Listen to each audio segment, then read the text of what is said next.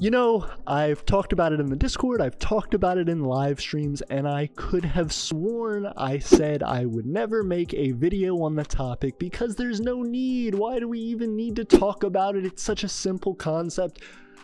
Never mind. The micronational community once again has proven me wrong, and it's time to talk about representative currencies versus fiat currencies as an important measure of micronational success. These are two different schools of thought that have been going on for longer than micronations have been around. It is something that is intrinsic to the concept of economic theory itself, and this is based on the concept of whether or not you should back your currency with some physical item like gold or silver or oil or food or anything else. And I want to tell you, for micronations in particular, but for all nations in general, fiat currencies are better long-term for stabilizing an economy and for building an economy than a representative currency or a currency backed by something could ever be. If you don't know much about the history of money, that's something that's really important to talk about in this topic. If you want to learn more about it from actual experts, people much more versed than I, definitely go check out the extra credit series on the history of money. I watched it, that's how I learned a little bit about this topic, and also what got me started further in economics dealing with micronations. I've, done more economic research now that I have been a part of micronationalism, but that was one of my introductions to the concept of economics and how to digest economic theory a little bit better.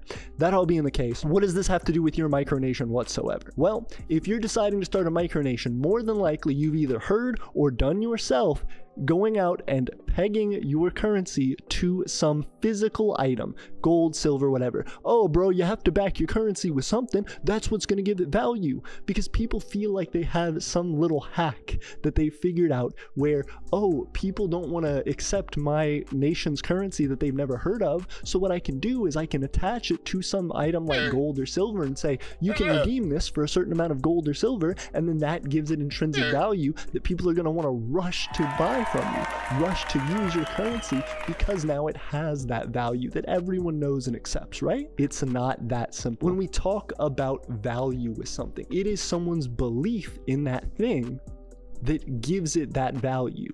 It's the same reason that gold or silver has its values, because people use it. It is functional. It's something that has benefit to their everyday lives. And so you would think it's obvious and natural to connect that to our concept of money.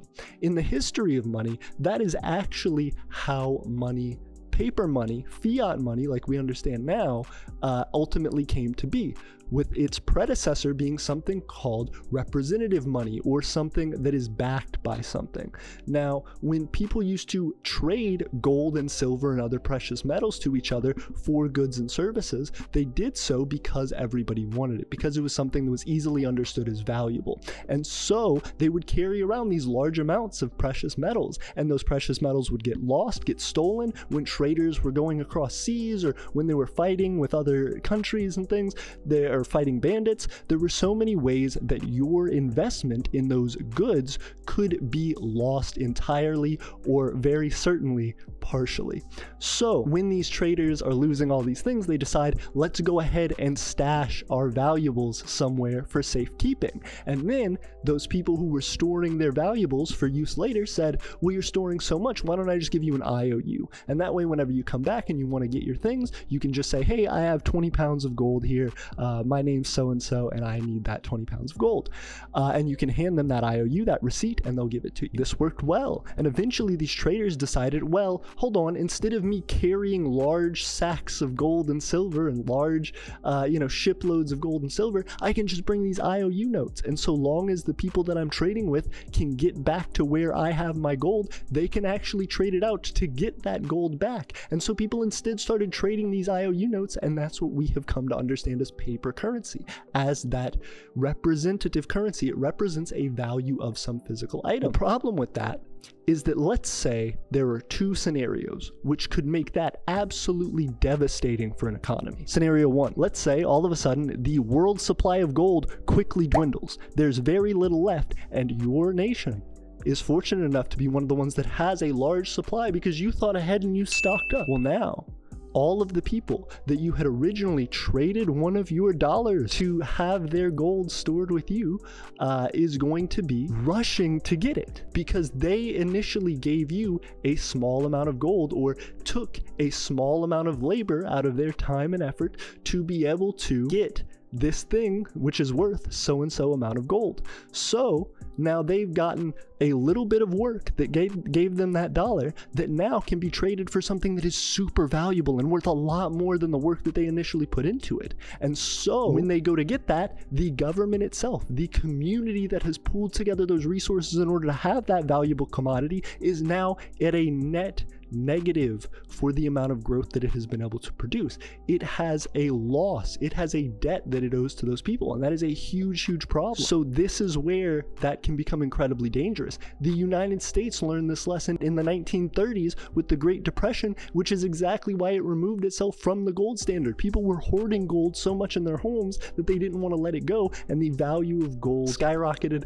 plummeting the US economy. It was a huge, huge issue for the longest time. People didn't feel secure, and it was something that hurt the US government, and in turn the US economy's ability to benefit its citizens. This is a worry that you should have as a micronationalist. Next, we're dealing with hyperinflation, the concept that what if all of a sudden gold becomes super commonplace. Let's say a billionaire goes into space, grabs a asteroid in his rocket, crashes it down onto Earth, and it's full of gold. Well, now gold is nearly worthless. It's something that you cannot really trade or exchange as any means of reasonable value. Now that you've done that, all of the currency that you have traded for that and have built up your stockpile with is now worthless. So your economy has tanked again in another surprising turn of events. This is exactly the opposite of the thing that made my economy tank the last time. What's the problem now? The problem is